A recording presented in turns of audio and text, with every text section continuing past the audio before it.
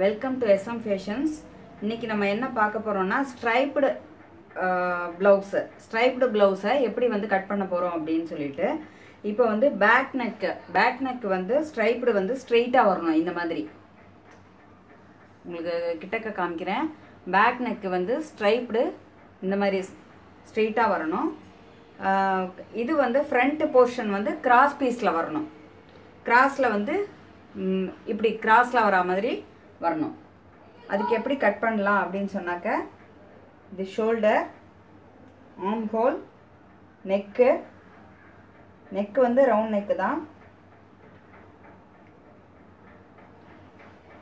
இதோட நம்ம கட் பண்ணிக்கலாம். இப்போ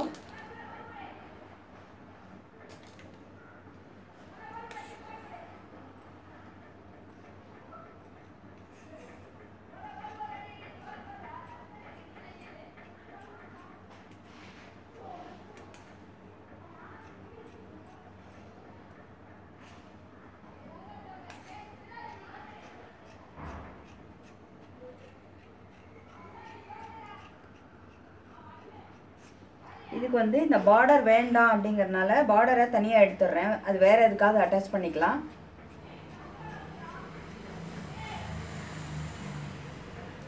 இந்த போர்ஷன் இதோட இப்படி வந்து மடிச்சு தைக்கிற மாதிரி வரும்.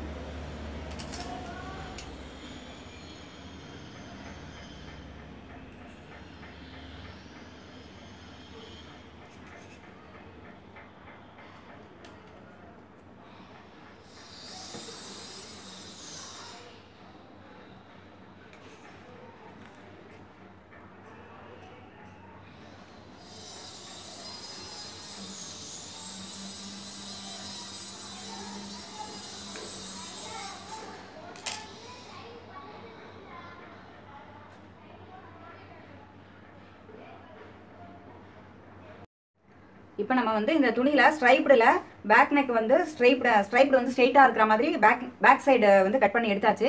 இப்போ ஃப்ரண்ட் சைடு எப்படி கட் பண்ணலாம் அப்படின்னு பார்க்கலாம். ஃப்ரண்ட் சைடு எப்படி வேணும் அப்படின்னாக்கா, இந்த ஸ்ட்ரைப்டு வந்து கிராஸாக வரணும் அப்படின்னா இந்த துணியை வந்து இது வந்து ஃப்ரண்ட் வேறு ப்ளவுஸோட அளவு ஃப்ரண்ட் சைடோடது. இதை வந்து நான் இப்படி கிராஸில் போடுறேன். இங்கே இதே மாதிரி ஸ்ட்ரெயிட் பீஸாக போட்டோம்னாக்கா இதோ இப்படி வரும் ஸ்ட்ரெயிட் கோடு. இப்போ இதை வந்து கிராஸில் போடணும் அப்படின்னா நம்ம இந்த மாதிரி பொசிஷனில் போட்டுக்கணும். இந்த மாதிரி பொசிஷனில் போட்டோம்னா இந்த பீஸ் வந்து இந்த ஸ்ட்ரைப்டு வந்து இப்படி கிராஸாக வரும் கோடில். இந்த மாதிரி கிராஸ் ஆகும். அந்த பக்கத்து இது வந்து இப்படி கிராஸாகவும் வரும். அதனால ஒரு சைடு வந்து இப்படி, ஒரு சைடு அப்படி, அந்த மாதிரி வரும். இப்போ அந்த மாதிரி வரணும்னாக்கா நம்ம இந்த மாதிரி துணியை போட்டுக்கணும்.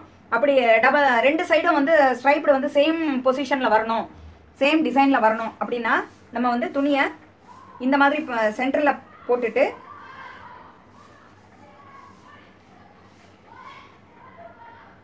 ஒரு துணியை இப்படியும்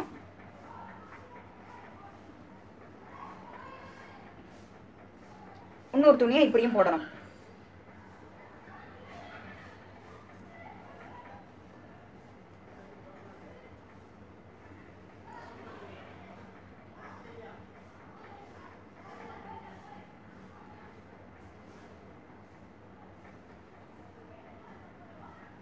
இப்போ உங்களுக்கு புரிஞ்சிருக்கும். இப்போ இந்த பொசிஷன் இது வந்து கைக்கு எடுத்துக்கலாம். இந்த மாதிரி எடுத்துக்கணும். இந்த மாதிரி எடுத்துக்கணும்னா துணி கொஞ்சம் வேஸ்டேஜ் ஜாஸ்தி இருக்கும். அதனால வந்து நம்ம ஸ்ட்ரைப்டு வந்து ஒரு சைடு ஒரே மாதிரி வர மாதிரி நம்ம எடுத்துக்கலாம். இப்போ இப்படி போட்டு எடுக்கும்போது ஸ்ட்ரைப்டு வந்து ஆப்போசிட் டைரக்ஷனில் வரும். டபுள் சைடும் வந்து ஆப்போசிட் டைரக்ஷனில் வரும்.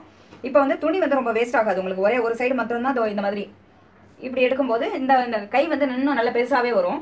கை எடுத்துக்கலாம். அதோ இந்த சைடு வந்து பெல்ட்டுக்கு, பட்டி, அந்த இதுக்கெல்லாம் நம்ம இதை எடுத்துக்கலாம். இப்போ இந்த பொசிஷனில் இதை கட் பண்ணிக்கலாம்.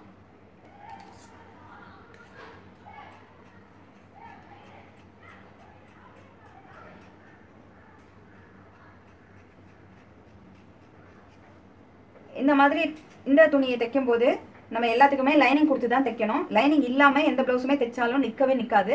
அதனால லைனிங் கொடுக்கறதுக்கு பாதி பேர் யோசனை பண்ணுறா. லைனிங்னாக்கா டபுள் சார்ஜ் ஆகுது அப்படின்னு சொல்லி ரொம்ப யோசனை பண்ணுறா.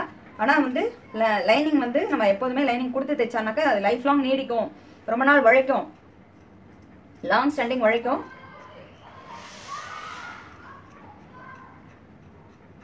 சாரியோட காஸ்ட் பார்த்தீங்கன்னா ரொம்பவே காஸ்ட்லியாக இருக்கும். அதனால வந்து ப்ளவுஸோட காஸ்ட் வந்து டபுள் சார்ஜ் ஆனால் கூட நம்மளோட இது வந்து சீக்கிரம் நல்ல லைஃப் லாங் உழைக்கும் அப்படிங்கிறத புரிஞ்சுட்டு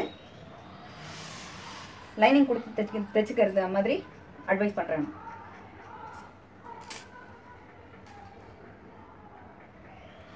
இப்போ உங்களுக்கு புரிஞ்சிருக்கும். இப்போ வந்து கிராஸ்ல வருது பாருங்க. இந்த ஸ்ட்ரைப்டு வந்து கிராஸ்ல வரும்.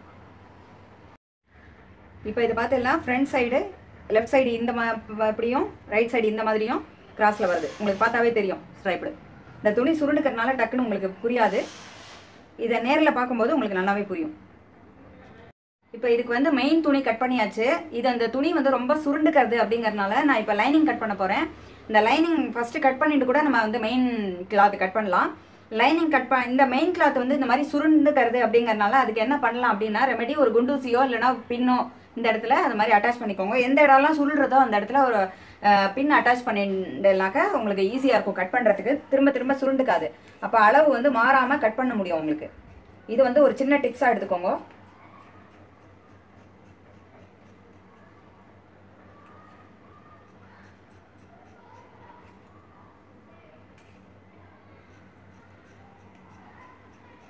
பின் பண்ணும்போது ஈஸியாக சுருண்டுக்காமல் நம்மளால் ஈஸியாக கட் பண்ண முடியும்.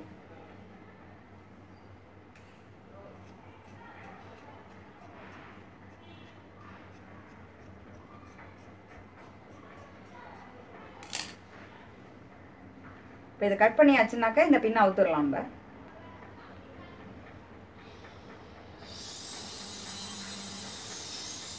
அதுக்கப்புறம் ஸ்டிச் கொடுக்கும்போது நல்லா ஃபஸ்ட்டு இதையும் லைனிங்கும் வச்சு ஃபஸ்ட்டு ஒரு ஜாயினிங் கொடுத்துட்டோன்னா அப்புறம் இந்த துணி சுருண்டுக்காமல் இருக்கும்.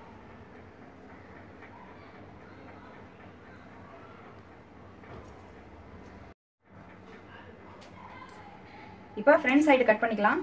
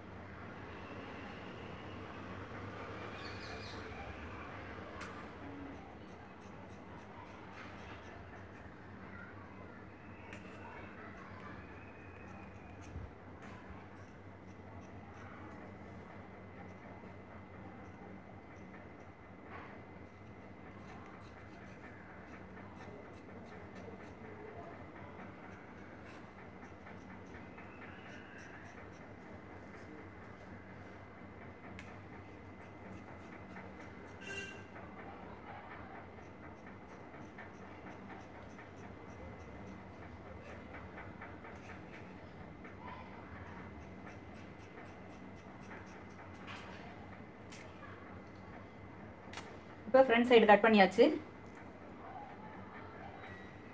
அளவு வந்து மாறாமல் கட் பண்ணிக்கணும். ஃப்ரண்ட் சில பேர் வந்து மெயின் துணி வந்து கரெக்டாக கட் பண்ணுவா, லைனிங் வந்து எக்ஸ்ட்ரா இருக்கிற மாதிரி ஜாஸ்தி கட் பண்ணிடுவா. அந்த மாதிரி கட் பண்ணும்போது தைக்கும்போது ரொம்ப பார்த்து தைக்கணும். ரொம்ப பெரிய சைஸில் தைச்சிடக்கூடாது. இப்போ இந்த ப்ளவுஸ் வந்து தைச்சி முடிச்சாச்சு. ஃப்ரண்ட்டு சைடு 2 சைடும் இந்த கிராஸில் வருது, இல்லை ஸ்ட்ரைப்டு வந்து கிராஸில் வருது. உங்களுக்கு பார்த்தாலே தெரியும். இது ரைட் சைடு, இது லெஃப்ட் சைடு இந்த கிராஸில் வருது. கைக்கு வந்து ஸ்ட்ரெயிட்டாக வருது பாருங்க. அதுமாரி இந்த கையிலையும் ஸ்ட்ரெயிட்டாக வருது. பேக் சைடு பார்த்தீங்கன்னாக்கா இது அடி பட்டியில் வந்து ஹொரிசான்டலாக வரும். பேக்கில் வந்து வெர்டிக்கலாக வருது பாருங்க. அது மாதிரி நம்ம வந்து துணியை வந்து ஸ்ட்ரைப்டோ டிசைனோ நமக்கு எப்படி வேணுமோ அதுக்கு தகுந்த மாதிரி மாற்றி போட்டு கட் பண்ணி தைச்சி பாருங்க.